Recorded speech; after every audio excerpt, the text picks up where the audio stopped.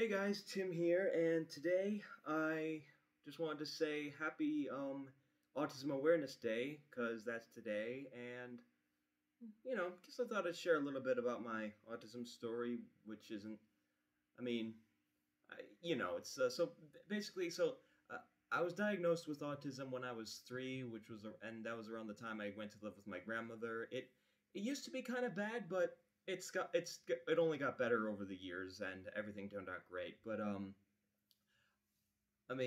there's not that much else to say. I feel like Autism Awareness Day is a very special day to like stay informed about autism and people with it and stuff like that, because it especially ranges for people with all ages, whether it's a little kid or toddler, or even an elderly person. Like it's there is plenty of diversity as to people with autism and stuff like that. Heck, even Elon Musk has autism, which is pretty cool. Um, I guess it's pretty cool or something like that. Um, but yeah, nothing much else. Just thought I'd share that, and happy Autism Awareness Day, and I'll see you guys next time.